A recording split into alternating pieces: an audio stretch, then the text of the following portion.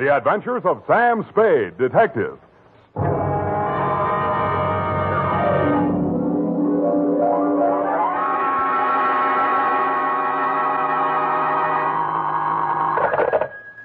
Sam Spade, Detective Agency. Good evening. That sounds funny in dialect. Good evening to you, and happy 4th of July, Bernadine Hemp. Oh, Mr. Spade. What was the capper? Don't you mean caper? No, the capper. The high point of the caper. The climax, the crescendo, the pinafore. Now, that's better. For a minute, I was afraid you were learning English. Oh, no. I'm studying Spanish. Soy infeliz que inicia... Yeah. Mucho interesting. Gracias. Shall I go home now? No, mal suerte. There's a little matter of murder in 2 languages, neither of which is Spanish, so stay where you are. I'll be right down to dictate my report on the Rushlight diamond caper.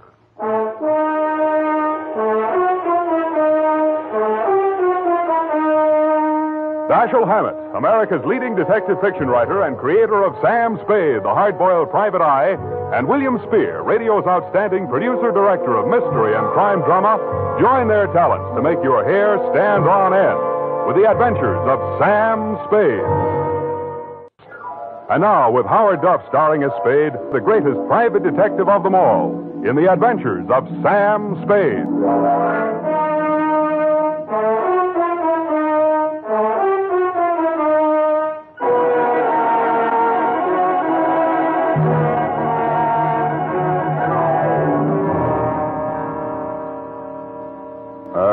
Date, July 4, 1948, to Mrs. May Rushlight, 21A, Granite Court. From Samuel Spade, license number 137596. Subject, the Rushlight Diamond. Dear Mrs. Rushlight, it was the kind of nice, relaxing assignment that comes my way just often enough to remind me that gumshoeing can be respectable.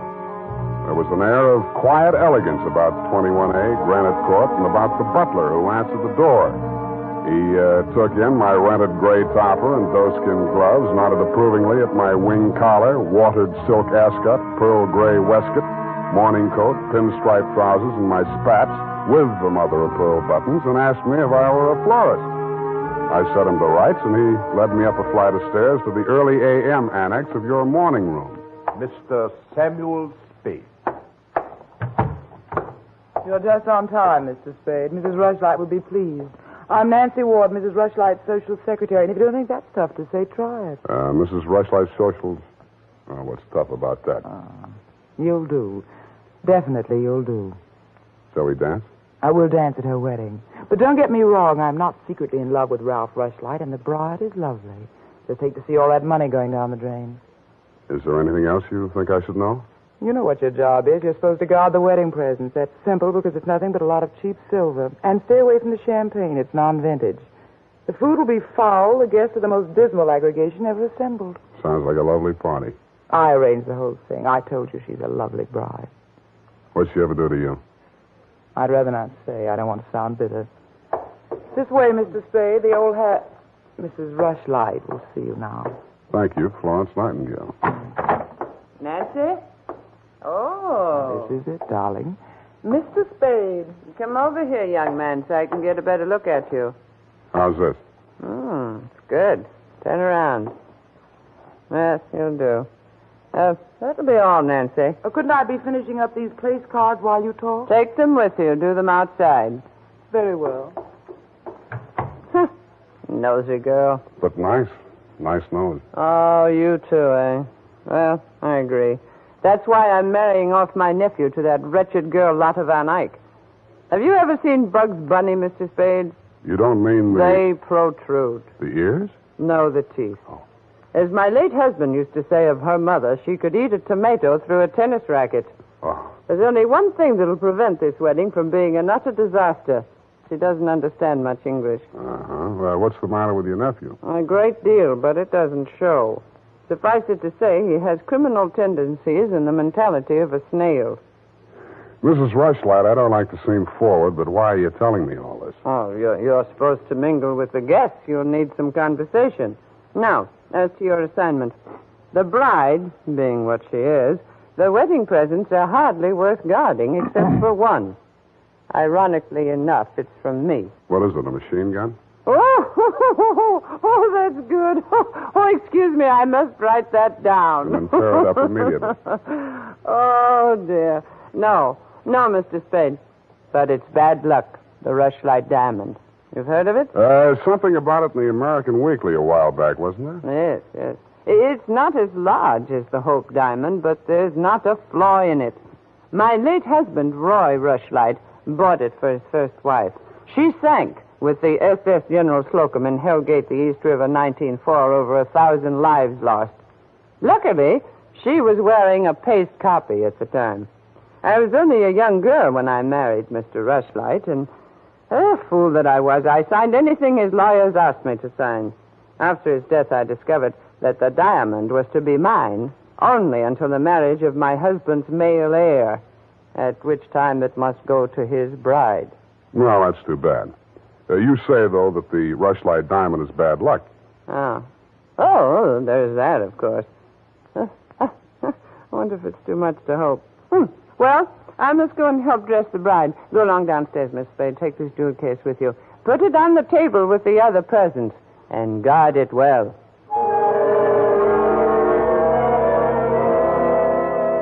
So I took the old velvet-covered case you held out to me and checked the contents. It was an old-fashioned lavalier with a clear stone pendant only slightly smaller than an 8-ball.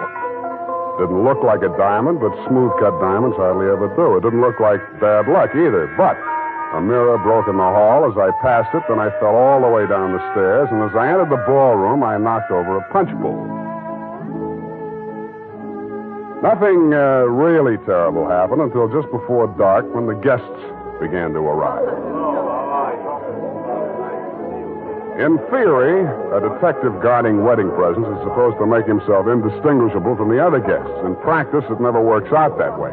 He has to spend most of his time within sight of the booty, so he is very easily spotted. I don't believe it. He's too good looking. Oh, but he must be. He's not anybody we know. Well, ask him. It's leap year. Oh, here comes Colonel Bixby. He'll know. Whoa. Beauty gathered round the booty, eh? And much more beauty than booty, though. Say, when are they going to hang the diamond on that drip?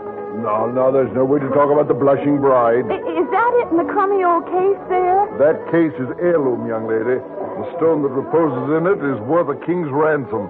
Now take your grubby hands elsewhere. Get on with you. Go on. Well, just because he's going to give the bride away, thinks he can order everyone around. Mr. Spade, allow me to congratulate you, sir. At these affairs, one all too often sees the detective on guard duty at the punch bowl. I was forewarned. Oh, yes, very bad champagne. Flat.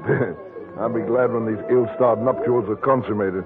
And by the way, Bixby's my name, Colonel Lysander Bixby. Colonel? It is my melancholy and thankless duty to give the bride away to the hapless groom, Ralph Rushlight. However, it's much better to give than to receive. You tell that to May Rushlight, eh? You're quite a trinket. Mustn't touch. Grubby hands, remember? Oh, sense of humor as well as sense of duty, eh? Candidly, if I knew a place to fence it, I'd be the... Colonel Bixby. Oh, Miss Ward. How lovely you look. Poor Ralph. Mrs. Rushlight asked me to warn you to get ready. The bride will be down any moment. Good grief. Well, I suppose I must steel myself. Where did I leave my glass? Keep your eye on that old goat, Mr. Spade. I don't trust him. Who is he? He's the only one here who knows why this wedding's happening. It's the bride's foster father. You mean he's got something on the family? You'll never know how much until you kiss the bride. Look, Nancy, it's none of my business, but Oh, it's starting. I'll have to go in now. Now, wait. What? How does it go? Speak now or forever hold your peace? No, I can't do that. Thank you for understanding.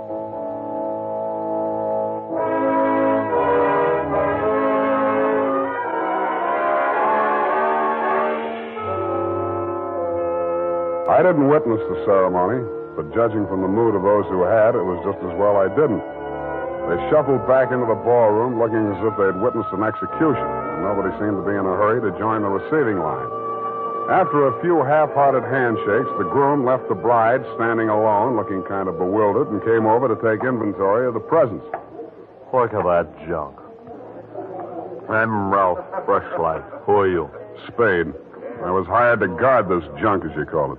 Sorry I'm wasting my time. A Rushlight dime. It's bad luck. Look at what it did to me. Look at her. Did you ever see anything? Keep it to yourself. Why should I? Because I'm liable to slap you clear across this room. Haven't I been punished enough? Go on, scram. Keep your hooks off that necklace. That's mine. I heard it's your wife's. Come along, Well, you heard come wrong. along over here. Oh, Mr. Spade, you haven't met the bride yet, have you? No. Thank you. I wish you a lot of luck, Mrs. Rushlight. You're going to need it. Thank you. Well, I suppose now, as well as any time, Colonel. Oh, very well, my dear. Quiet, please. Quiet, everyone. Mrs. Rushlight, the elder Mrs. Rushlight, that is, has something to say to you. Mr. Spade, Yes? the necklace, will you please hand it to me? With pleasure. I'm tired of looking at it. Oh, you're not done yet. Stay close by my side. Dear friends, at this solemn moment, I want, first of all, to welcome this dear little girl into the Rushlight family. Thank you. Yes. And now, dear Lotta, I will place around your neck the gem which was my heritage when I became a Rushlight and which is now yours. Thank you.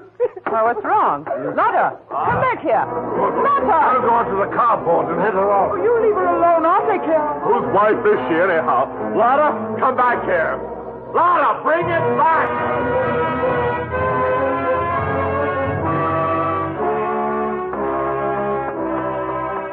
I was almost ashamed of joining the chase, but I had to because I'd been hired to guard the Rushlight diamond, and for my money, the best way to do that was to help her get away. Somebody got to her before I did. A strip of wedding gown satin marked the spot. The body lay crumpled under a hedge, but it wasn't the bride's body. It was the groom. He'd been stabbed to death with a pair of garden shears, which made sense. But what didn't make sense was that the necklace she'd been wearing was still clutched in his hand.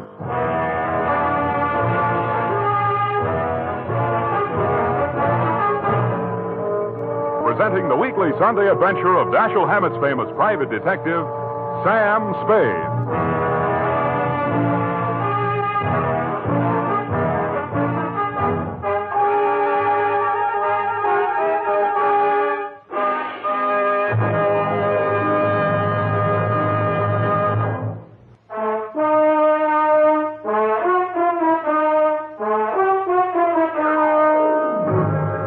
And now, back to the Rushlight Diamond Caper.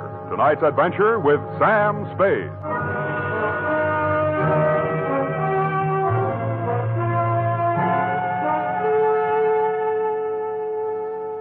Number 21A Granite Court was teeming with motives and suspects. But the police were primarily interested in locating Lotta, the missing bride and widow of Ralph Rushlight. So was I. She looked like less work than the rest of you because if she had killed him, it was self-defense if she knew enough English. By 10 in the a.m., when I checked in at my office, she was still successfully eluding the police dragnet. That was because nobody, including me, had thought of looking in my office. Wow. Good morning. Thank you. Is that all the English you know? Thank you. No. I want my necklace. The police have it. You go with me and tell them who I am. Okay, but first I have to know who you are. Where you came from, what your connection with Colonel Bixby is. I am in Macassar being born, In Macassar. Dutch colony. Uh-huh. My father there 7 years ago dying is. When I 13 years old have arrived. I see. Colonel Bixby in San Francisco, the financial representative from my father was.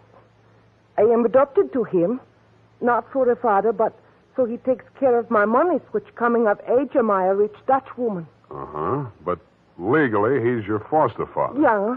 Also legally, I'm the wife of Rushlight. I want my necklace.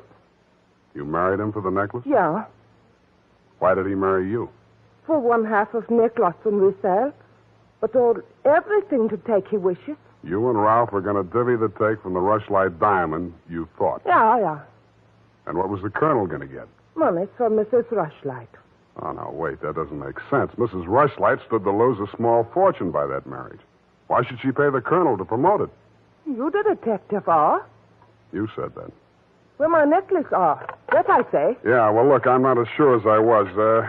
Wait just a minute. I'll check on it. Homicide, Lieutenant Dundee. Spade, Dundee. Oh, yes, Sam. What's new on the Rushlight caper? Oh, you know I can't talk about the case, Sam. Oh? I got a line on that girl. Oh? Where is she? You know I can't talk about that, Dundee. Oh, you can't you? Well, let's see if this doesn't change your mind. The necklace we found on Rushlight's body was a phony, a paste copy. Uh-huh. Does that make her guiltier than she was before? Well, now she's got a motive. Throws all our previous theories into a cocked hat. Now, where's the girl? She's in my office, Lieutenant dear. Come and get her. Thank you.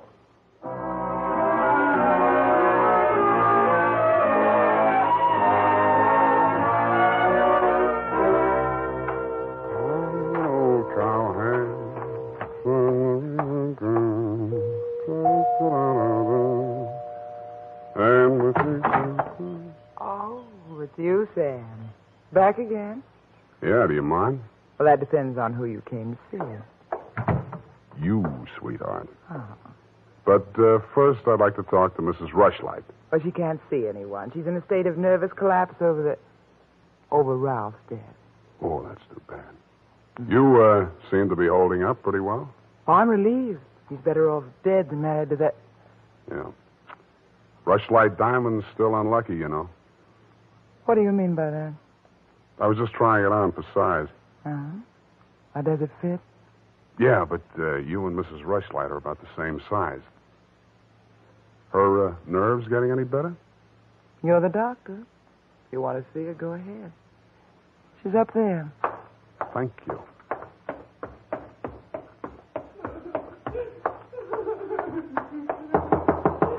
Mrs. Rushlight. Go away, I'm ill. I'm sorry to break in on you like this, but I haven't got much time. How dare you? Nancy! Try this out, girl. Mr. Spade, please leave me alone with my grief. Funny thing, yesterday Nancy was carrying a torch for Ralph, and you were holding the torch to him.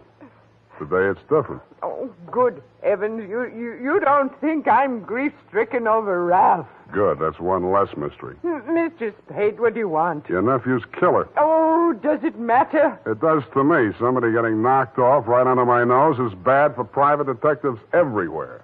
Oh. For a moment, I thought that... Say, wouldn't you rather make some more money? I refuse to marry Lotta. Oh, no, nothing like that. It's the necklace, Mr. Spade, the genuine. What is? I don't know. All I know is the other one isn't. Who told you that? Well, the police know. It's in the papers, isn't it? Not yet. Well, how else would I learn? The murderer's the only one who could have told you, unless you're the murderer. I see. Very well, Mr. Spade. I'll tell you what I know. I'm not as wealthy as you might think. In fact, I have for 4 years lived from pillar to post, from hand to mouth, ragtag and bobtail, struggling to make ends meet. What you mean is you're eking out a meager existence, keeping your head above water, one jump ahead of the sheriff, stalked by the grim specter of poverty. Is that right? Oh, how well you put it. In fact, Mr. Spade, I'm something of a crook. I've borrowed large sums of money from Colonel Bixby, putting up as collateral something that was not mine to forfeit. Don't tell me. Let me guess. It was the Rushlight diamond? Well, you seem to know everything. All but one thing. Why did you think you could palm off a paste copy on an operator like Bixby? He sent you here. I won't tell you another single thing. Well, then I'll tell you a few things. The only way the Rushlight diamond could be transferred legally into the hands of Colonel Bixby was by tricking Ralph into marriage with Lotta, since Ralph's wife automatically became the legal owner. With Ralph dead, Bixby would be in line to inherit the diamond from her. Inherit? California state law. Foster parent may inherit from a foster child in absence of any direct heir. Well, why, then he planned. He'd kill her, too. Mr. Spade, we must stop him. She's safe for the time being. I had her thrown into the pokey. I They can hold her 48 hours for questioning, but they can hold you longer. They can even hold you as an accessory before the fact. Why, I didn't know he was going to kill anyone. Lotta was just going to hand over $1 million diamond to Bixby out of the kindness of her heart? Oh, no. Lotta wanted to become an American citizen. Marriage is the quickest way. For her, Ralph was the only way. Okay, I'll buy that. Now, tell me honestly, Mrs. Rushlight, what happened to the genuine stone? I honestly didn't know. I wasn't sure. But now there can be only one answer. Nancy with the laughing face? She went with me when I went to the bank vault to get the Rushlight diamond to present to Lotta after the ceremony. Uh-huh. She looked after all my jewels, including the paste copy that I habitually wore. Homicide, Lieutenant Dundee. Spade again, Dundee. I think I got the Rushlight caper all wrapped up. I'm heading for your office now, so wait for me. And whatever you do, don't let that Lotta dame out of your sight. Thank you. Goodbye. Wait a minute, Sam. Wait a minute. Yeah? The Lotta dame, she's already gone. Escape? Bailed out, custody of her foster father. Wait a minute, I got the name here, son. Bixby. He's a colonel, and no wonder you're only a lieutenant. Mr. Spade, can't you stay for tea? Not thirsty. Nancy? Nancy, where are you? Oh, here I am, Sam. I was waiting for you. You got the keys to that car out in front? Why, yes. Do you want to borrow it? Yes, with you in it. Why, Sam, wait till I put my face on. Let it go. It's as good as lost anyway.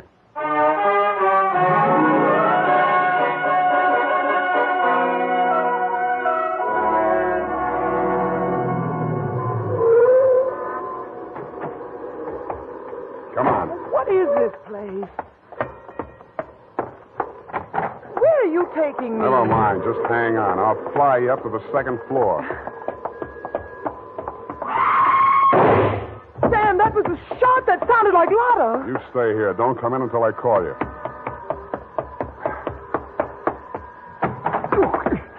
Spade, what are you Get back in there. Drop it. No. Drop it or I'll crack your elbow. That's better. Now sit down. I want to look this over. Looks real cute. Powder burns, gun beside the chair, and what's this? Well, a note in Dutch. It's a suicide note. She killed herself. I can almost believe that. You've handled this very well, considering the bad breaks you've had. Only one thing wrong. Do I scent a bargain? I don't have to bargain. I've got the diamond. All you've got is 2 murders rapping on your thick noggin. And don't be absurd. I know who has the real necklace. Then you better talk to her directly. You can come in now. Sam, was that... Oh, that poor, homely little dame. What did she ever do? Stop. You're breaking my heart. She committed suicide. You know better than that. She committed suicide. If the colonel's price is right. Oh, I see. I'll put it to you directly. It's not easy to fence. It'll have to be cut. That'll decrease the value considerably. Say, $10,000, no questions asked. Pardon me, that suicide shot, it's ringing in my ears. I can't hear you. 20,000. 50. All right, 100,000. Sam, don't be a fool. Take it. I'll give you a real break, Colonel. That's the cops coming after you. No, anything, Spade. What do you want me to do? I want you to try and get out of here. What are you going to do? There's the door. Go ahead. All right. Thank you, Colonel.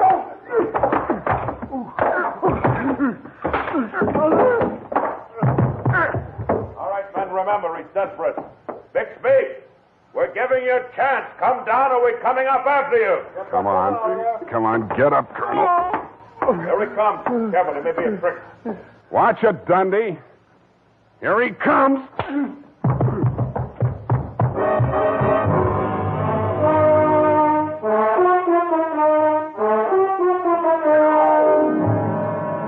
And that, Mrs. Rushlight, is the crop. For a man that went down fighting, Colonel Bixby didn't need much persuading once they got him under the lights down at headquarters. He confessed to everything, and the murders weren't the worst of it, the way I figure. The worst of it was the cruel way he victimized the poor little ugly duckling, Lotta Van Eyck. It's tough enough to be whipped before you start. Period, and a report. My goodness, that was muy triste. I mean, I'm beginning to see why Effie gets so repressed sometimes. Effie, depressed? That little doll told you that? Only between she and I and the lamppost. She's so sensitive, you know. Not like I, of course. I invariably cry at weddings. You don't say, Bernadine. You attend weddings often? With high frequency, Mr. Spade. You mean frequently? No. The last time it was FM. You know, frequency moderation. Oh, yes. Moderation in all things, I always say. You mean you attend radio weddings? Oh, yeah. I've been married 6 times. My next date is television. You've been married 6 times? Well, to each his own, Mr. Spade. You mean 6 men have... Oh, no. No, I only marry my husband. Repetition is the spice of variety, I always say. Is that legal? If it's not after 6 weddings, what isn't?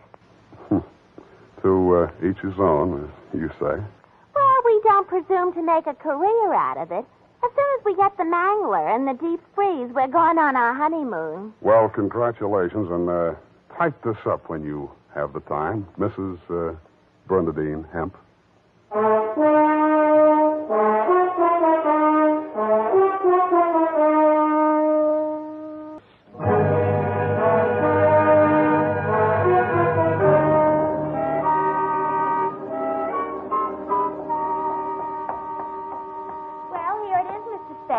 I'm sorry it took so long, but I kept relapsing into Spanish. That's I know how. And Effie's typewriter doesn't have any upside-down question marks. Upside down. Mm-hmm. Take a memo. Call typewriter man. I already have. Oh, I almost forgot. You received a telegramic commutation. A telegramic what? A wire. Oh, a wire. Well, open it and read it. In English, por favor. It says, Dear Sam. Figures. In the haste of my departure, I neglected to warn you about Well, when I do that one another favor, she'll have silver threads. Who? That ball of fire whom I'm taking the place of in order to be double-crossed of by. Effie? Is she still in far-off Canab? And good rubbish, if you'll pardon the expression. Now, Bernadine, let me see that. I neglected to warn you about Bernadine. I'm sending details, airmail special, but in the meantime, whatever you do, don't go to any radio broadcasts with her, and if she comes to work in a wedding gown, take the day off. Love, Effie. And I had 2 tickets for honeymoon payoff, and now she went and spoiled everything. Oh, now there, Bernadine, you just have to marry your husband again, that's all. I wouldn't have had the time anyway. I know. It's just the principle. Good night, Mr. Spade. Good night. Buenas noches. Hasta la vista. Effie, why did you ever leave me?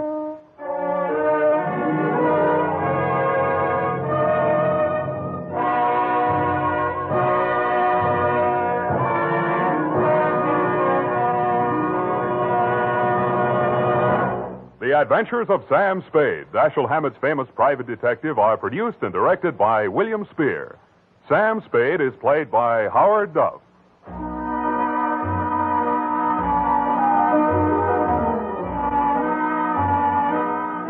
The Adventures of Sam Spade are written for radio by Bob Tallman and Gil Dowd, with musical direction by Lud Gluskin.